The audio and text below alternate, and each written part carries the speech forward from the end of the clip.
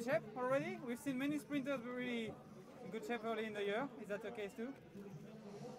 Yeah, in UAE Tour I was doing lead-outs for Alberto.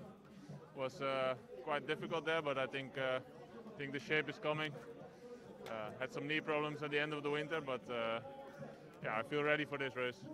Today, what can happen? We always expect the wind a bit in the first stage. Not so much.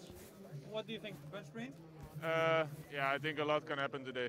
A bunch sprint is for sure one of the options, but maybe a strong attacker or a puncher on the final climb. Yeah, also echelons is an option. It's really a day with multiple scenarios, and we are prepared for all of them. And now, after the knee problem, are you confident in your own sprint? If we arrive in the bunch sprint, or if there is a group and you are at the front? Yeah. Now it's better. The last weeks have been good. Been training well, so now I feel confident. If there is a bunch sprint with all the sprinters, the wheel to take is the one of Jacobsen. After all what he's shown this year. Yeah, there are many good sprinters here. Jacobsen has shown great form. Philipsen also. But actually, we also try to do our own lead out. So that will be my focus. Just follow the wheel of my lead out.